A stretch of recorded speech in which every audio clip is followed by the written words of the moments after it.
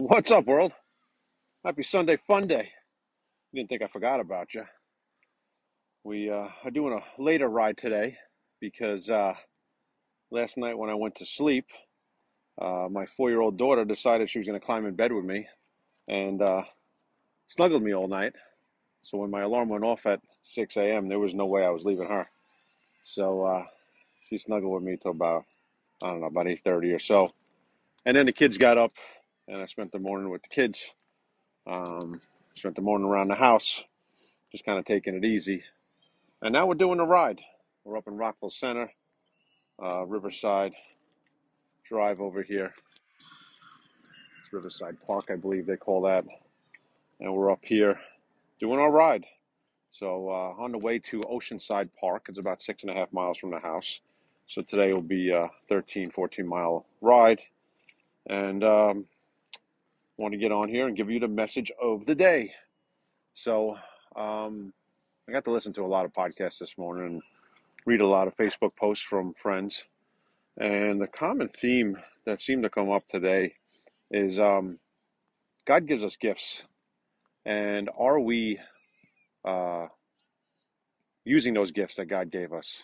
Or are we sitting on them? Are we sitting on our hands when we could be helping? Um, God put us here for a purpose. God put us here with a mission. And many of us take the gifts that God gave us and we don't exercise them. We don't use them. We don't um, inspire others. We don't use those gifts. We neglect those gifts that God gives us. Um, we talk about a lot that we're here for a purpose. We're here to do good. We're here to help people. So if you have the gift of being able to help someone and someone shows up in your life that needs help, you must help them. You must help them. Um, it's kind of like seeing someone stranded on the side of the road with a flat tire that doesn't know how to change it.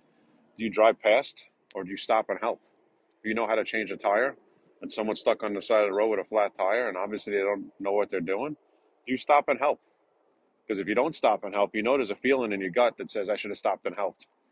And it's the same with everything in life. When people show up in your life and they need help, they're struggling, they need something, um, do you stop what you're doing and help them?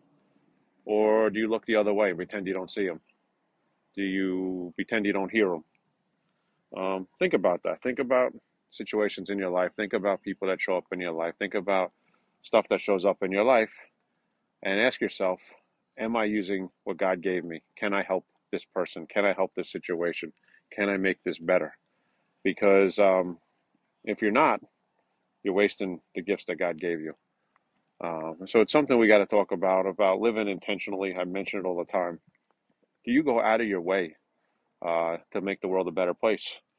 Do you go out of your way to touch people, make them feel better, give them a smile, get a smile in return? Um, are you intentional? Do you abuse your body that God gave you, or do you exercise and take care of your body? Do you abuse your mind that God gave you, or do you fill it with trash? Do you fill it with negativity? Do you um, do you sacrifice the gifts that God gave you? Um, we must live intentional. We must go out of our way to help people. We must go out of our way to do good things. We must go out of our way to inspire people. We must go out of our way to make the world a better place. Um, it's really something we all got to think about. Are you doing the best with what God gave you? Because if you're not, you need to do better. So there's your message of the day. Use God's gifts to the fullest. Um, don't neglect anything in your life. All right, so let's jump on prayer. So we got a little pretty water back here. In the name of the Father, Son, Holy Spirit, amen. Our Father, who art in heaven, hallowed be thy name. Thy kingdom come, thy will be done on earth as it is in heaven. Give us this day our daily bread, and forgive us our trespasses, as we forgive those who trespass against us. And lead us not into temptation, but deliver us from evil. Amen. Hail Mary, full of grace, the Lord is with thee. Blessed art thou amongst women, and blessed is the fruit of thy womb, Jesus. Holy Mary, Mother of God, pray for us sinners now at the hour of our death. Amen. Glory be to the Father, and to the Son, and to the Holy Spirit, as it was in the beginning, is now, and ever shall be, world without end. Amen. Dear God, help us to acknowledge the gifts that you give us every day. Um, Help us to be aware and help us to be intentional. Help us to help those in our lives that need help. Help us to go beyond ourselves and realize that we're here for a purpose. We're here to do big things, and help us to have the courage and confidence and strength to do what we need to do every day. Amen. All right, Sunday fun day over here in Rockville Center. I'm going to try and get a haircut while I'm over here, and we're going to go over there to Oceanside Park. I was down there for baseball not too long ago, and it was a pretty place. So I figured let's try someplace new. It's a little bit longer ride than usual, but it's Sunday. We got some time to relax.